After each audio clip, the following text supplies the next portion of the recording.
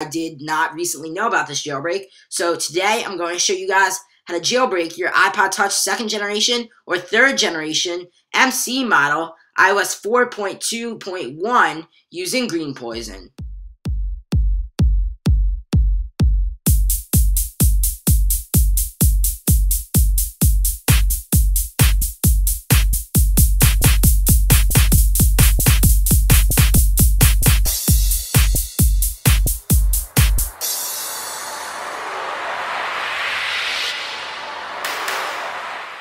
Alright guys, so let's get on with this tutorial. So the first thing you guys are going to need to do is open up iTunes on your computer. Now this can be on Mac or Windows, but what you want to make sure of is that your device is connected to the computer via USB. Now what you're going to need to do is back your device up to your computer and then restore. Then after that, restore from that backup, and you should have everything on there as you did before, but it'll be a clean restore of iOS, but you will still have everything as you did back before it was like that. So anyway, the developer has said he has said that it does fix things, and it is a lot better, a lot less buggier if you do that. But anyway, let's get on with this tutorial. Alright guys, so the next thing you guys have to do is download the GreenPois0n application for Mac, which will be available in the description below. GreenPois0n, the website, the official website, is down right now for some reason, I don't know why. But after you're done downloading that, extract it to wherever on your Mac, then open up Finder and search for GreenPois0n. Right-click on GreenPois0n as soon as you find it, and then press Show Package Contents instead of Open. So not Open, Show Package Contents. Now after that, double-click on the Contents folder, then double-click on Mac OS, then double-click on GreenPois0n. This will open up a terminal shell window, also opening up the application that we need to jailbreak. So it's going to ask us if we're jailbreaking an Apple TV today. So for this tutorial, I'm going to say no because we are not jailbreaking our Apple TV. And now we want to make sure our device is connected via USB. And we also want to make sure we turn our device off and we are ready to start jailbreaking. Now the next step in the jailbreaking process is putting your iDevice into DFU mode. So all you have to do is press the sleep button for 3 seconds. So 3, 2, 1. Then continue holding the sleep button and press the home button for 10 seconds. So 10, 9, 8, 7, 6, 5, 4, 3, 2, 1. And now release the sleep button and continue holding the home button for an additional 10 seconds. Now after this happens, just keep holding the home button and you should see the jailbreaking icon and you should see a white screen pop up on your device. This is how you know it's working.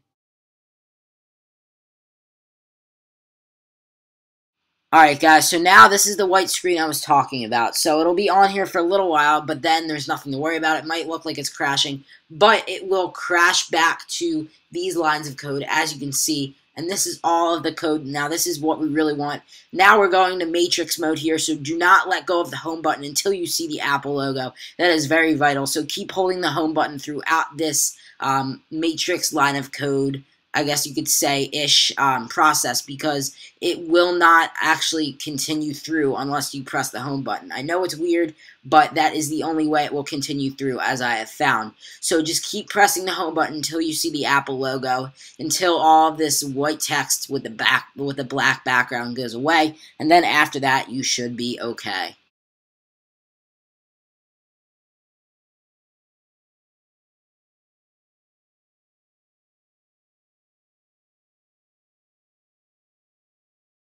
Alright guys, so now this is the step where we see it actually working. Here's the Apple logo into the GreenPois0n logo. This, guys, is how you know it's working correctly and it will boot up jailbroken.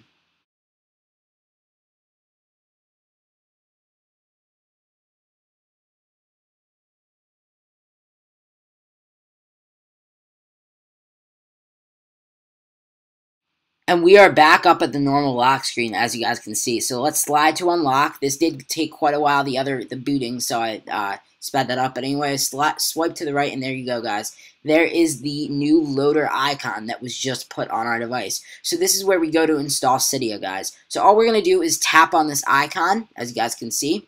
And now it's going to bring up, it's going to say loading sources, and here is where we install Cydia. So all we have to do is tap on that right now, as you guys can see. So we're about to tap on that. And as you guys can see, as soon as we tap on that, it's going to come up with two options, install Cydia or cancel. So I'm going to press install Cydia right now.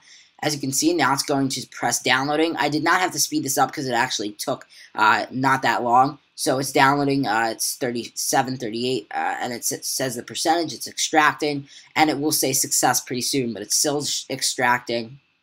And here we go, success. So now what you guys need to do is go into options and then tap remove loader.app, but I'm not going to do that right now. And backing out of the application, you will see actually makes an automatic respring take effect, as you guys can see. And so after we respring our iPod or whatever we're using, we'll be back up and we'll have Cydia fully working on iOS 4.2.1. Alright guys, and here it is. So slide to unlock, swipe to the right once, open up Cydia, and it will do its initializing file system dance. So I somewhat lied about that, sorry. This is the last step before we actually get Cydia to work fully. So this is the initializing file system dance that Cydia always does. So basically, it's basically downloading all these packages and sources and repos, whatever you want to call them, from the internet. It's respringing your device, applying the magic. As you can see, it's done the boot, so we're going to slide to unlock, swipe to the right once. And before we do that, I'm just going to remove loader. It's not required. You don't have to, but it's recommended that you do that in case you mess anything up. You want to make sure just in case you remove that. So options, remove loader.app, and we'll do that right now, and I'll show you that it takes effect immediately. So we'll back out of the application. As you can see, now it's not recognizing my swipes. So that means it's taking effect immediately, and it's respringing my device, and it's back up, as you guys can see. And here is Cydia, and there is no loader. That is the only icon that is there, so there's no more loader.app. So anyway, tap on Cydia, and now it brings up the Who Are You screen. So this is the user, hacker, and developer screen. I'm going to tap user and press done.